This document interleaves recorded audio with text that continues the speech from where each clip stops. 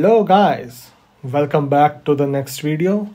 This is basically going to be the continuation of the previous video, and let me just reconnect my previous recording to this one so we can continue where we left off.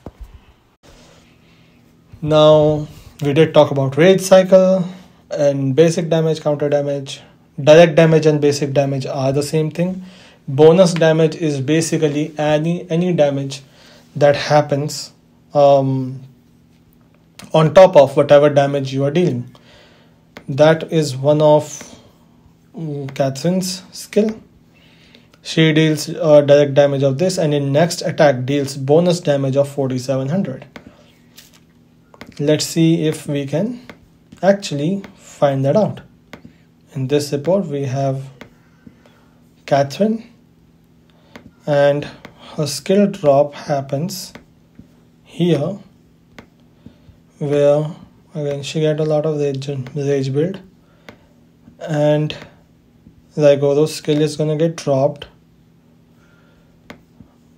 Before this we have 1600 happening. Oh sorry, this is the damage we are getting. 3400, but over here we did around 17,000 damage because Catherine did her rage skill. Chainsaw dance 13,000 damage. Now let's see in the very next second if she did 4700 as what it says. Chainsaw dance 8500. So she did inflicted extra damage during this time. So this is one thing, when you see some number of troops dead, it's not gonna be equivalent to say 4700 damage. That means 4700 troops should die. Or 4000 damage, sorry, 4000 healing effect doesn't mean your 4000 troops are gonna be back. It just says that the higher the healing factor or the damage factor is, the more number of troops you're gonna kill. So it's just not equivalent to the exact number. That's what I'm trying to say. So for next 3 turns we are not receiving any damage because the shield is absorbing most of the damage compared to what Elite Executioner is gonna inflict. If Elite Executioner or your enemies is inflicting more damage than Zygoro's shield can absorb, then you won't see a 0 over here. So say for example, Zygoro's shield can absorb around 9600 of damage factor, but Catherine can inflict 8000, and maybe say you are pairing her with another hero, which is, say you have Louis. Louis inflicts more damage than Zygoro's shield can absorb. You won't see a 0 in that case. Just trying to mention that. I can even show you over here. Zygoro's shield is 9600, but we have a hero over here, Louis. He can deal up to 10,000. Now if this his skill drop and Zygoro's skill drop happens at the same time or comes during an overlapping time, Zygoro's shield will not hold all the damage. He'll hold some but not all. So okay, and increased.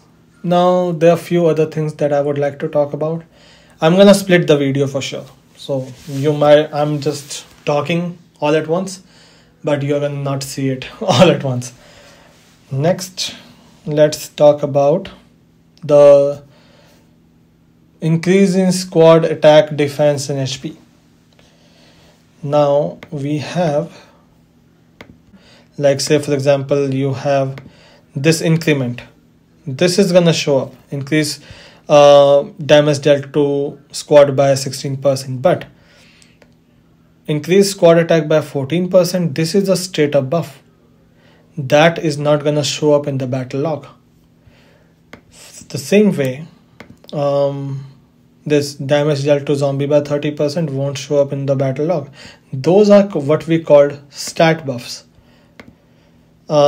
Say this is increased infantry squad attack and defense by 6%, and when shield is activated, deals increased damage dealt by 6% when shield is activated.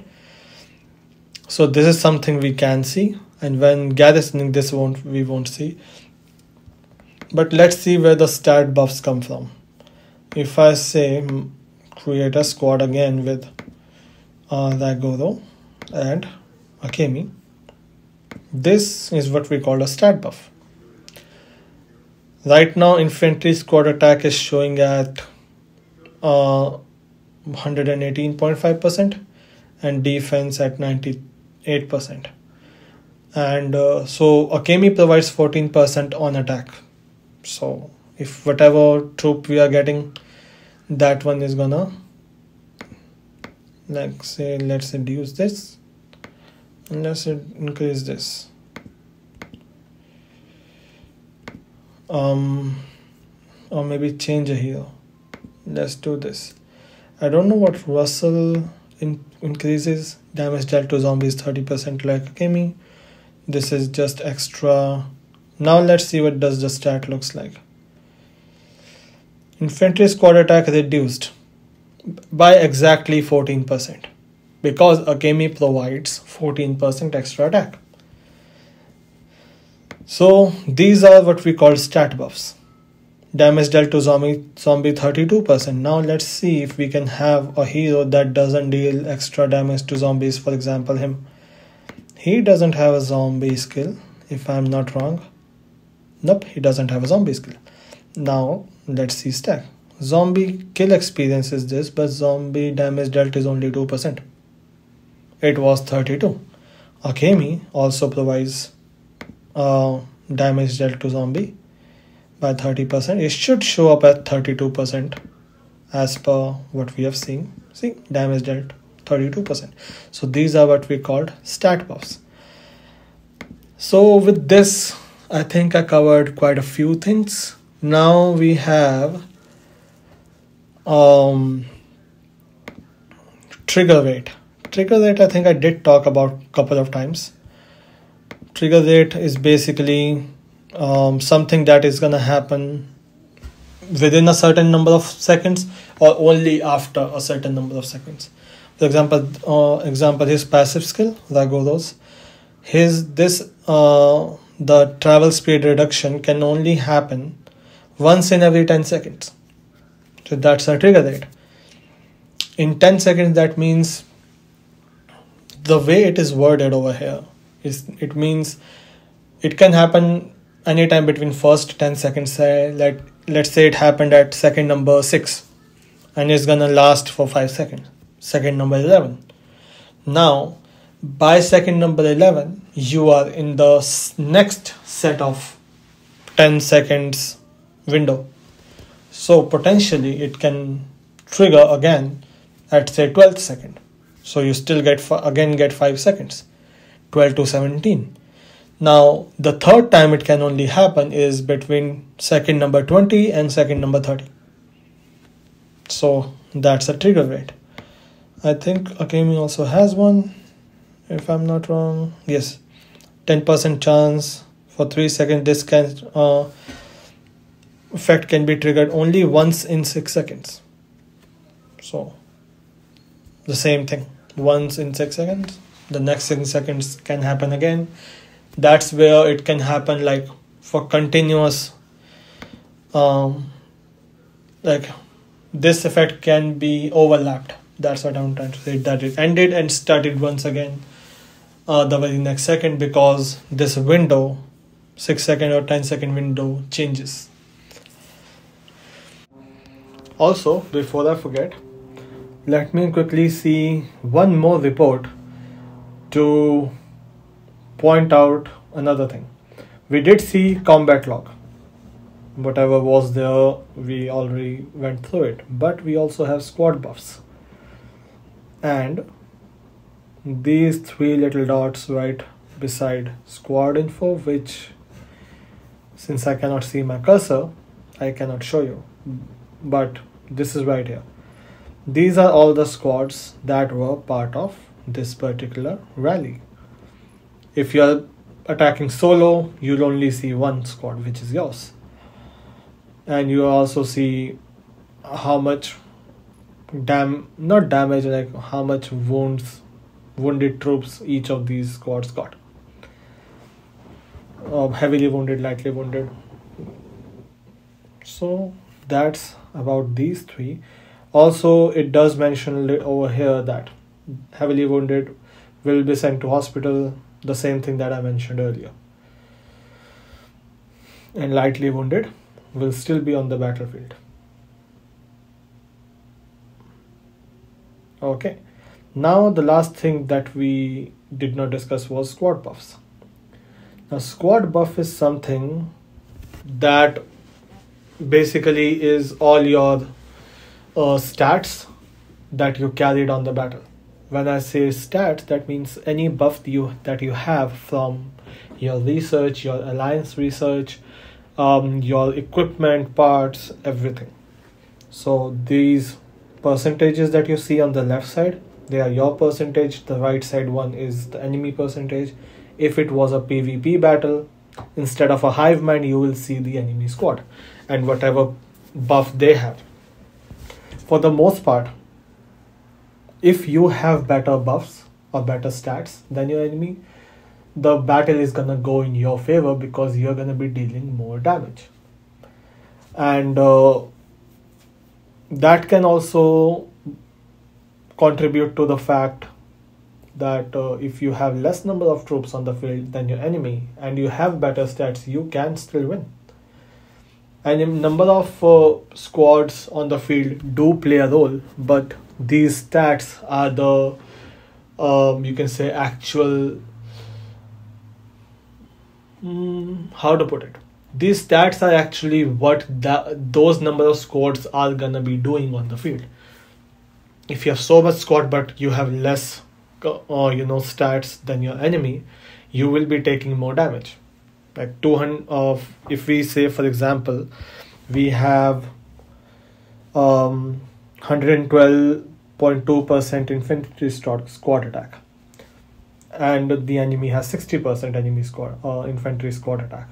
So if you both are carrying all infantry and he has more troops than you, since your percentage is more, you are going to be dealing more damage to the enemy, and the enemy squad is going to be reducing that much faster. And because this percentage is basically getting applied to your entire squad. The same goes for mixed troops. Say your particular rally or your particular solo attack, whatever you're doing, if they have multiple troop types, these percentages that you see on the left are going to be only applied to that number of you can say squad. For example, if we see over here, this was Red Bull 8 ran all infantry, while Warrior E has riders and ranged. Infantry, this is me, infantry. Now if you go to squad buff, this infantry squad attack, defense and HP all are gonna apply to all the infantry in the rally. Rider and range attack is gonna only apply to rider and range.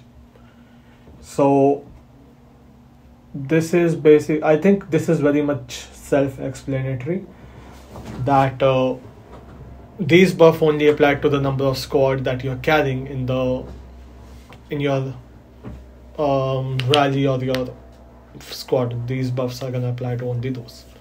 So if you're running any kind of a rally or any particular hero that provides buff to only a certain troop type, I would highly recommend you to only send that particular troop type in that rally, not the other ones. For example, this was a rally with Peggy. Now Peggy does not provide any particular buff to any specific you can say troop type. so everything she provides it goes to the entire squad.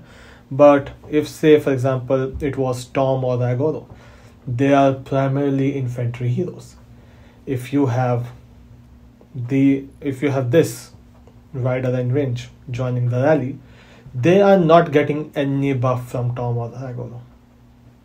They are gonna basically be doing their own damage, no buff to them whatsoever. This is why certain rallies are weaker than you can say any particular rally that is completely getting filled with one particular troop type. If you're running a rider rally, if you end up sending infantry or range in that rally, the hero that is doing that rally, for example Bella or Sven, they are rider heroes that do infantry, that rider, they're used for rider rallies. Sending infantry in that particular rally is not good. You're not helping your alliance, you're in a way hurting your alliance in that case, because you want to win that rally, and you just because filling the rally, you did not provide any strength to it. You actually in a way weakened it, because certain of those I don't remember on top of my head, but certain of the talents that those heroes have are based on if you are running only rider or a particular troop type rally. Even one single troop of a different type, basically that talent won't apply in that case. So be very careful when you join any rally. Just don't join with any troop type. Make sure that you see what heroes the rally commander is running before you join. And with that, I think I covered everything about the battle report and certain important and very key things that we should know when we are playing in a team, and to have better gaming experience and perform well, because it's a war game. You want to win battles. This will help you win battles. And with that, I think I've covered everything that I wanted to, at least the basics.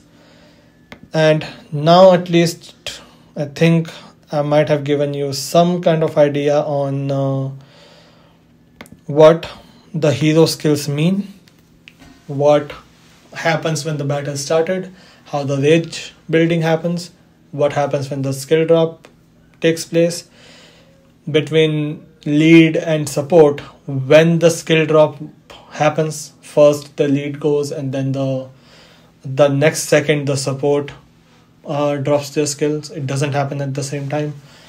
And based on their skill, whom you can put first, as the lead or as an assistant.